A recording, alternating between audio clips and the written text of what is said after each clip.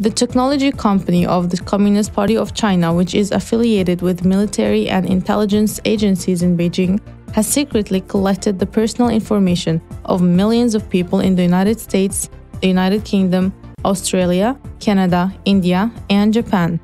The Australian Financial Review said on September 13 that the company, whose main clients were the Chinese military, had been named Shenzhen Zhenhua Data Company, which used classified data from the Chinese intelligence services and the Department of Homeland Security. The company's database collects the personal information of about 2.4 million foreigners. The company's database collects the personal information of about 2.4 million foreigners, and China has described the information of 250,000 individuals through passwords. Of these, there are 52,000 Americans, 40,000 British, 35,000 Australians,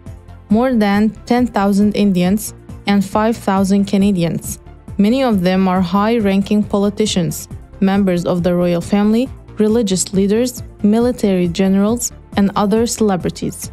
China put a number on all of these people. Details of this personal information include the date of birth, address, marital status, family members, relatives, political associations, social relations, and social media identifiers, most of which are taken from social media and other public materials on the internet, but some data has been stolen from web records and applications, jobs and archives from documents, and obtained through dark websites. Professor Christopher Balding, an American scientist and cybersecurity expert who came across the data for the first time, said that when he began researching Huawei data operations last year, someone had mistakenly sent him a huge data message from the previous company.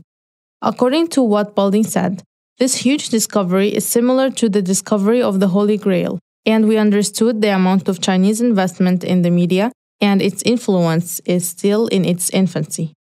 and that what China is doing represents a great threat, and that it must be controlled domestically and internationally, not only affected by its own citizens, but also by the citizens of the world, and that it intends to establish a state of mass surveillance.